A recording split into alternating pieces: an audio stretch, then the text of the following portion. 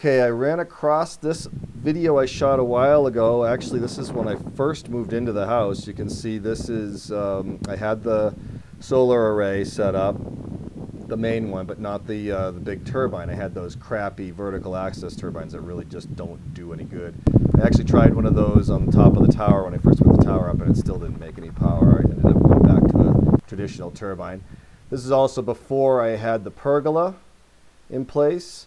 And it's also before I had the security door here as well.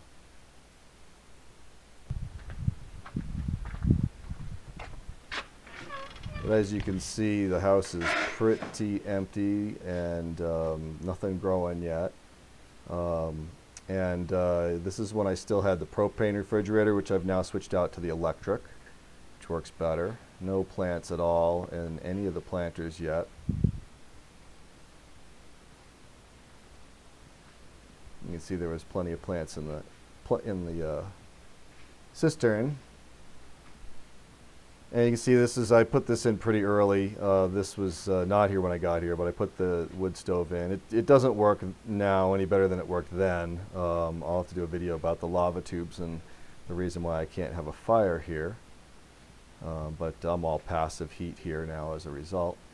Also, that storage area with the seat on top of it, I cut the front of that out, as you can see here, so I could actually filled in the floor with concrete to bring it up to level with the rest of the floor, so I could slide this easy chair in there, because it was just a useless space before. You couldn't sit there. It was the proportions weren't right, so I ended up doing that so I could put something in there that I could actually sit on to watch TV.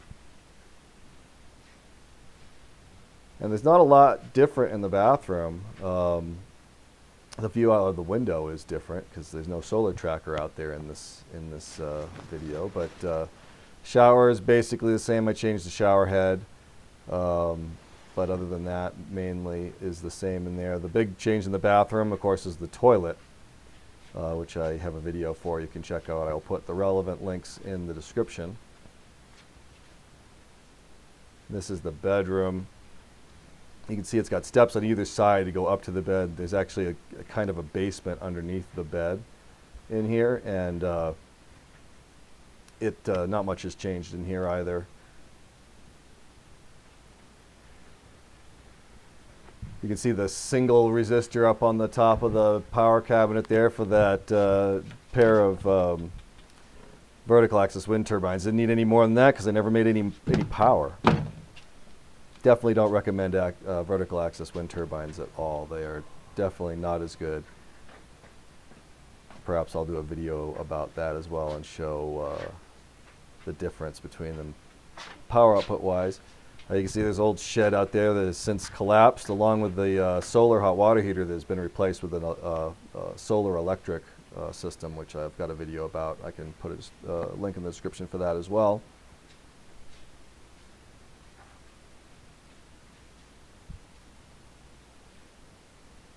But there's not a lot changed as far as the house. So the systems themselves have changed quite a bit. The wind turbine and the photovoltaics. You can see there's no cabin in place there now at this point. That came a little bit later, and I use that as my dojo for martial arts training. And no pergola, no picnic table. So I thought it was kind of interesting to see what it looked like when I first moved in.